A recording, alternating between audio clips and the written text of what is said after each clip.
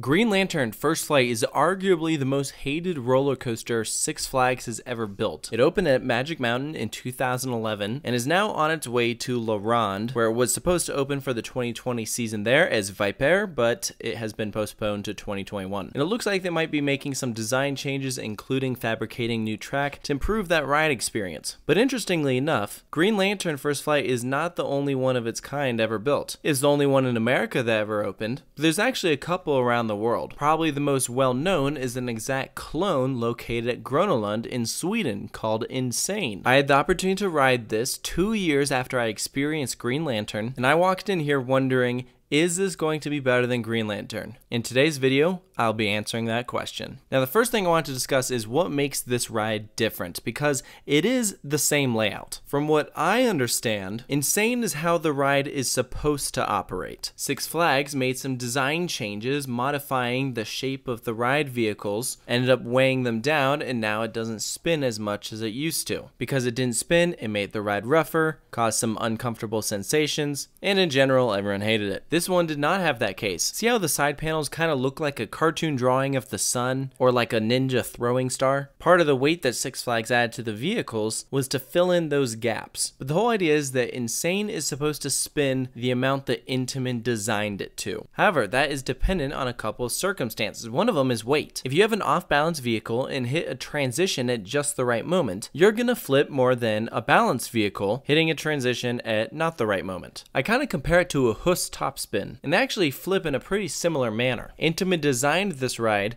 to orient the flipping behind your back. That's where the spoke is, and it's also where the spoke is on the top spin, because you have riders back to back, the same you do on an Intamin Zac Spin. Unfortunately, I don't think this is the most comfortable way to flip, and we have seen that other companies have realized this and come up with a better design. You look at the SNS 40 free spins, the spoke that you're rotating around is located near your stomach, so it's more comfortable. It's like you're doing a somersault. You also flip a lot more, which by nature makes the ride experience more enjoyable. How many times do you flip on a Zac Spin? At most, maybe like 3. As for me personally, I got like 1 flip, maybe 1.5. Most of the ride experience I had was rocking back and forth, starting to go into a flip, then coming out of it, or just sitting on straight track. I'll be honest, I thought this ride was bland, boring, and just plain dumb. It's certainly cool looking, it's visually impressive when you're walking up to it, but oh my gosh, it did not do anything. The best part is you do this flip right at the very end as you go into the brake run, and by then the ride is over. The entire top section of the ride coming off of the lift is completely uneventful. It is kind of cool dropping underneath yourself, but it's not a very pleasant sensation. I certainly think that what Six Flags did with Green Lantern made that experience worse than this, but I still don't think that this is a very good ride at all. I am not a fan of Intamin Zac Spins. Was Insane rough? No, I wouldn't say it was. I just didn't think it was fun. You know, you ride a roller coaster to enjoy it, but this did not provide really any pleasant sensations. If you want to do that kind of flipping, then yeah, ride a top spin. Honestly, that does what Insane tried to do a lot better. When you compare this to the SNS 40 free spins, I mean, that is a complete difference. Even though they're in a similar situation where the flipping can depend on the weight of your vehicle, you're still almost guaranteed to have a better ride experience than you would on this. Not to mention, Zac Spins have a mid-course brake run. I mean, this is not a long ride. It has a mid-course, so not even the pacing is good. In my opinion, there's just not really anything redeemable about this. But again, this is just my opinion. I know some people that actually really enjoy these things. Some of the guys that I rode this with came off with a completely different viewpoint, and that's fine. I respect that, but personally, I thought this ride was pretty dumb. For its final score, I'm going to give it a 2 out of 10. I didn't enjoy it, but I didn't despise it. Like, I didn't hate it so much that I would never ride it ever again. If I go back to Gröna Lund, maybe